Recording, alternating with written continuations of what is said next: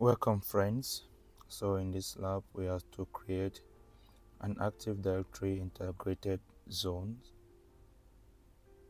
You can go ahead and read all of these. I don't want to keep the video too long. I'll just read part of it.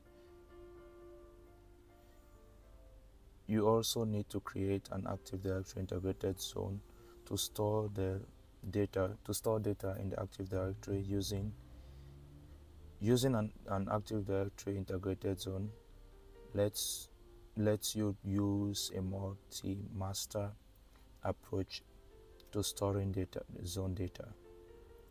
These types of zones also support secure dynamic DNS updates. You can only create Active Directory integrated zone on DNS servers that are domain controllers.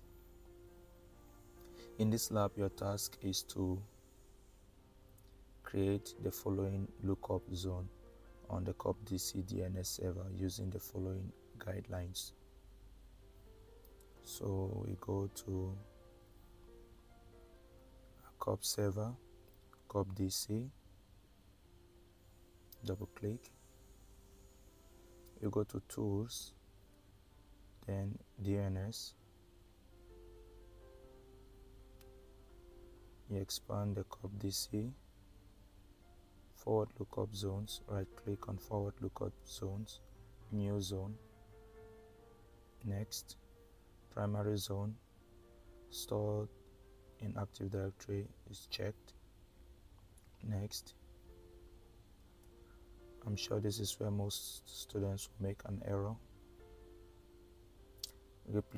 Replicate data to all DNS servers in the copnet.local forest. So it's checked now on the copnet.local, but it's on the domain, not the forest. So we have to click on the forest for copnet.local. Then next, domain name. I'll just copy this and paste. You can as well type it out. Next, please don't forget to subscribe if you have not subscribed to this channel. Thank you. And to like the video.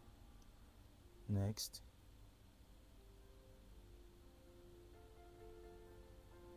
allow, let's check this. Okay, allow only secure. Okay, so that's fine. Next, and finish. So we are done with this lab. See you in the next lab. Thank you.